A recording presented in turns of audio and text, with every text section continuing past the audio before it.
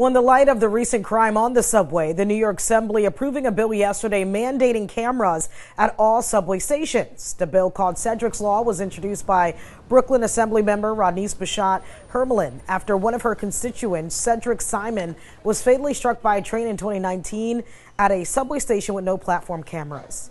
We reached out to the MTA about this bill, who tell us in part, quote, "We appreciate the Assembly's support for the MTA's ongoing camera security program that already has installed cameras in all 472 subway stations and is scheduled to add thousands more later this year alone," end quote. Now, sources say there are currently 10,200 cameras in the subway system and thousands more on city buses.